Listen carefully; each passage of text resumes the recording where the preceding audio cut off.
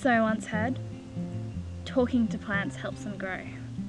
So my doctor told me this story about the Mayans. At least I think it was the Mayans, my memory's a little foggy.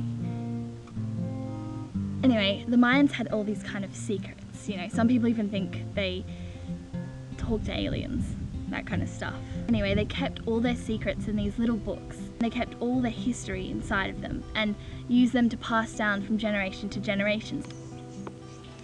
And then the Spanish came to town and they found these little books. And of course, they couldn't read Mayan. So instead of learning how to read these books, they just decided they were evil and chucked them all on a fire. And the Mayans had to sit and watch hundreds of years of their history just go up in flames.